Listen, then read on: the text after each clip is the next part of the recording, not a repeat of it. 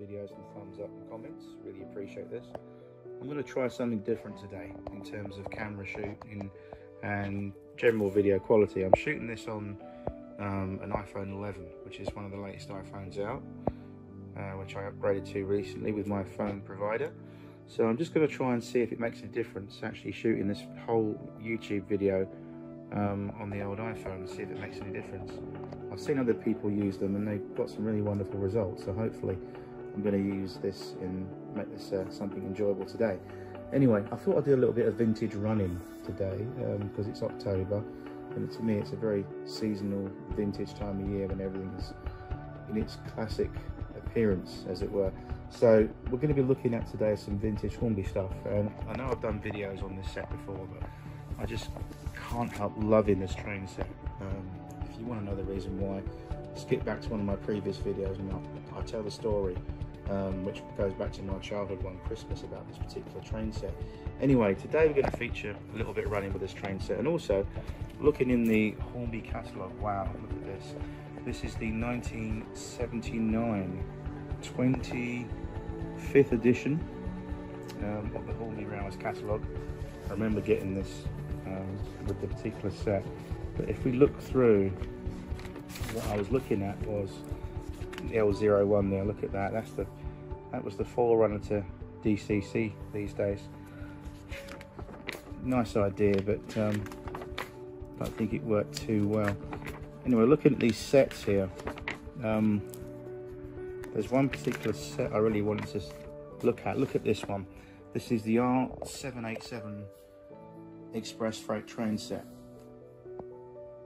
and I think this was the very similar to the old Triumph Freightmaster set.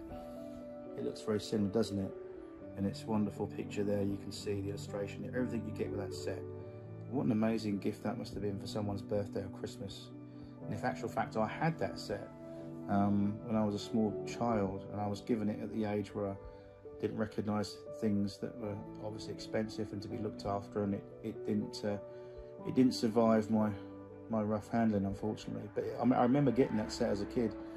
It was a really lovely set. I think that was my first official train set when I was about 3 years old. But unfortunately I was given it at a way too early age of years, and it just got destroyed, which is a sad thing. But anyway, the great thing about it is that if we look further into look at that, typical 70s pictures. Look at that dodgy guy there, setting out his three-part preformed layout. That's interesting, isn't it? Back in the day, you could buy these preformed molded boards that you could just put down and initially provide a good base for your layout, which looks fun. And the track accessories there. Right, locomotives. Now this is the interesting thing. If we look in the catalogue here, look at this diesel class 47, gorgeous engine, Mammoth, which is numbered D1670, and in the catalogue it's R73, or 073 should I say, in the catalogue in 1978. And if we look at the price list for that particular loco, R73 or R073 should I say, that would have cost you in 1978 approximately £17.52, and it's in brackets, it says new. Now it's R073, as we can see there for the listing, and this is effective date of released, oh there we go, 18th of June 1979. So in 1979, R073, the class script 47 Mammoth, that one there, would have cost you £17.52, which in those days was a reasonable amount of money. But here's the interesting thing, it's R073, and this is I think the 1980 version that I've got here in the box.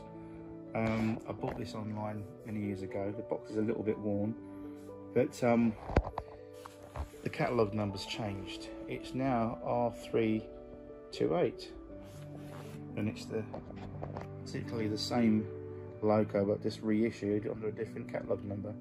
Anyway, we're going to see these running in a minute, and also I'm going to get the old Duchess out as well and give it a little bit of running because I do love this set. and just do some vintage model train running.